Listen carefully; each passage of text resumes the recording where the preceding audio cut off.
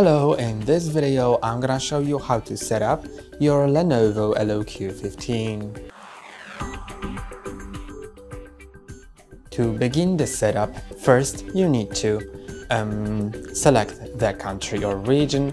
Also, if your laptop isn't turned on, then you can easily turn it on with the power key, which is here. This is the circle key, and you can just click on that to turn on the laptop.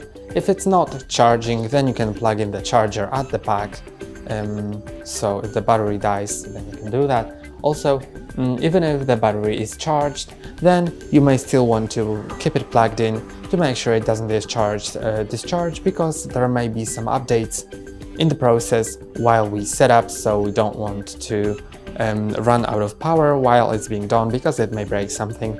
So let's select the country or region. Sometimes you'll also be asked about the language, but in this case I have only one language available, so I'm gonna go to selection of the language of the country or region, then click on enter.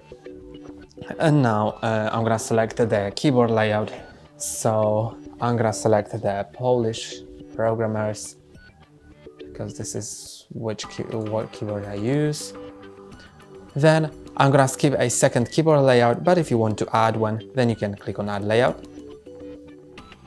Now you can connect to a network, either the cable at the back of your laptop or Wi-Fi, and unfortunately it is mandatory to log in to connect to a network on Windows 11, but this is what happens on every Windows 11 device.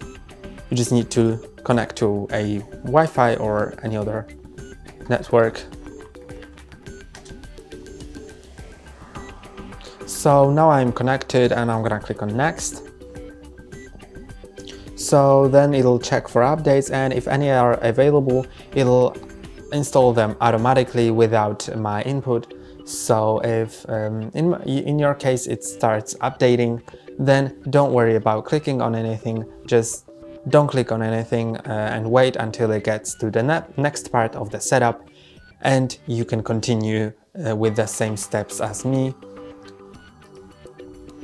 Now I'm gonna accept the user agreement. You can also rename your device, but you don't have to, you can just skip it, because if you rename it, then you'll need to restart, and I don't really want to restart now. Now it checks for Windows updates again, and now it also has higher probability that then it will actually install any. And now you need to click on sign in, and it is also mandatory to sign in to your Microsoft account. I also don't like that, but it also happens on all Windows 11 devices. So let's just sign in. If you don't have an account, you can click on create one and quickly create it.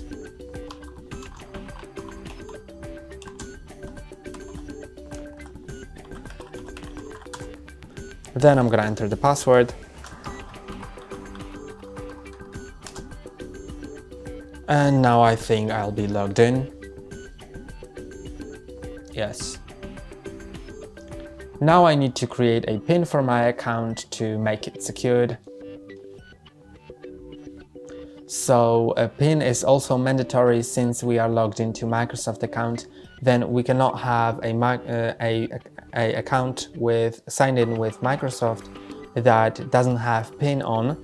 So if you later on create a second account on this device that will be local without Microsoft account, then that account can have no password, no PIN or whatever, but the main one always has to have the PIN, since the main one is always the Microsoft signed in account. Now it asks you for a few additional things, so you can just unselect or select the ones that you find important or unimportant, or don't want to accept something, then feel free to unselect even all of them. Then if there is any backup on your account, on your Microsoft account from your previous devices or the same device, then you'll be able to restore it here. So if it shows this screen and you click on continue, then it'll automatically restore the backup that is selected here. But if you want to select either a different backup or not restore from backup, then you can click on more options and either select the backup that you want to restore it from, or click on setup as new PC. That's what I'm gonna do. Then I'm gonna click on setup as new PC again, and then it'll just skip the backup restoring process. Now it'll get a few more things ready. Then it asks you for a few additional things like what do you do on your laptop, so you can select these things, but I'm gonna skip it because actually it doesn't do anything. Then if you want to connect your Android phone with this laptop, then you can scan this QR code on your laptop. But if you don't, then you can skip it. Also, if you want to connect it with an iPhone, you also need to skip it because it can be later paired in the settings. So I'm just gonna skip it. I don't really want to connect my phone with the laptop. Now I can back up my phone's photos to keep them safe, like to my OneDrive, by scanning this QR code. Honestly, I'm just gonna skip it.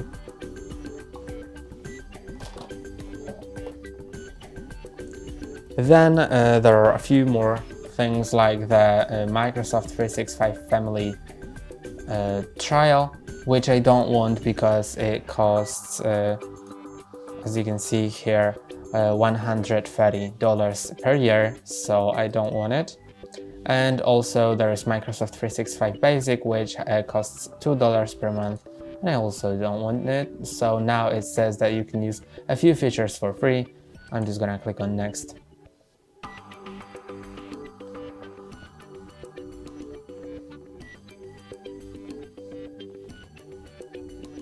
And I think we're in, so that's all for today. Don't forget to like and subscribe. See you next time.